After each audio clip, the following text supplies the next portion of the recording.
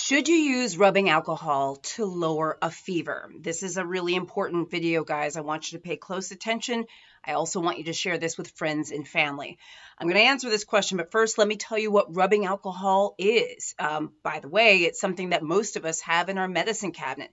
We have it around the house. We use it for different things. It's sort of like a staple, right, that we have in our homes.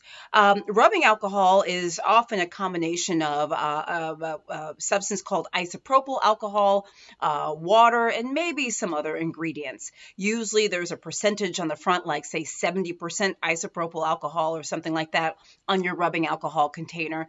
You can take a look to see.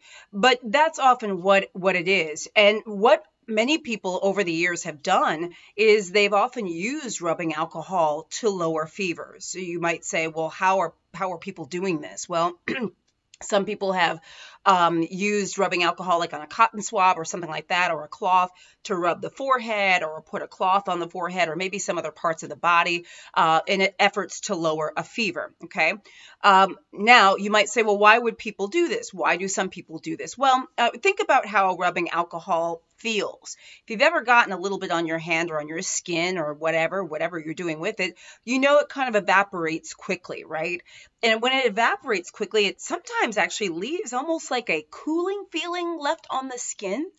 So let's get to the brass tacks and talk about if this is something that you should be doing. The answer is unequivocally no.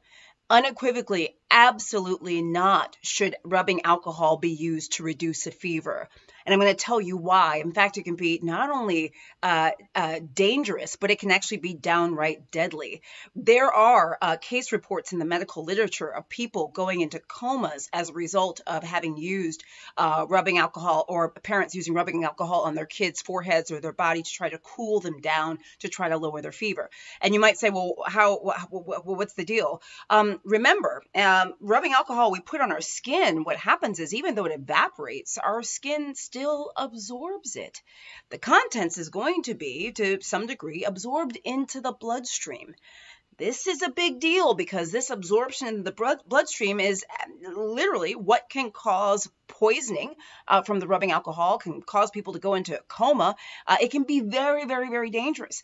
And the other thing, too, is that it can be inhaled. You know how strong the smell is of rubbing alcohol? Yeah, that can be inhaled and also cause negative effects as well. You do not, nor should your family, nor should anyone you know, ever use rubbing alcohol to try to lower a fever. Rubbing alcohol on a cloth, on cotton balls, on whatever, on the forehead, on the belly, on any part of the body at all. It should not be inhaled. None of this. Your body is absorbing into the bloodstream those chemicals, and you could be, or your child, or whoever else you are using this on, could actually be poisoned. I hope this is clear. My job as a family doctor is not only to educate and treat my patients, but to I also educate the public. This is a public service announcement. I do want you to share this video with other people. Let people know that this should not be done, should not be used. It can actually be deadly, okay? There are other ways to lower a fever, obviously, that are safe and effective. There are medications that can help lower a fever. Make sure that you call your doctor to find out what you should be using, what your child should be using, etc. That's very important. But guys, take heed and take notice that rubbing alcohol shouldn't be used to lower a fever, okay? I'm Dr. Jen Caudle, practicing family physician, on-air health expert, and video creator. For those of you on Facebook, please like and follow my page. For those of you who send stars, thank you so much in advance. Also, consider joining my subscription group, Dr. Jen Superstars, for exclusive content. Guys, on YouTube, please subscribe to my channel. Click the little bell for updates. Love y'all. Okay, bye-bye.